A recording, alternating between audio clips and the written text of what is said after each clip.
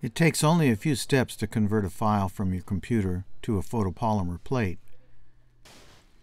I have created a text file using InDesign that I want to make into a photopolymer plate.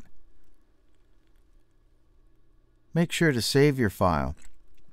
Since Save is gray, it tells me that it's already been saved. The next step is to export it to a PDF format. I scroll to the Export menu, select a folder to save the file. I'll use the same file name, and I'll simply add .pdf. A menu will appear to display some options. I'll use the default options that appear. Next, I'll click on Export. The PDF file will appear on screen in the program Acrobat. On your system, it might open in Preview.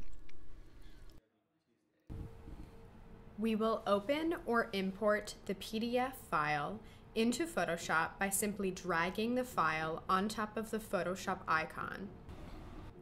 Click OK on the Import PDF menu. Flatten the image. To make the file into a negative, select all and invert it by typing Command-I, or use the Image menu, Adjustments, and Invert.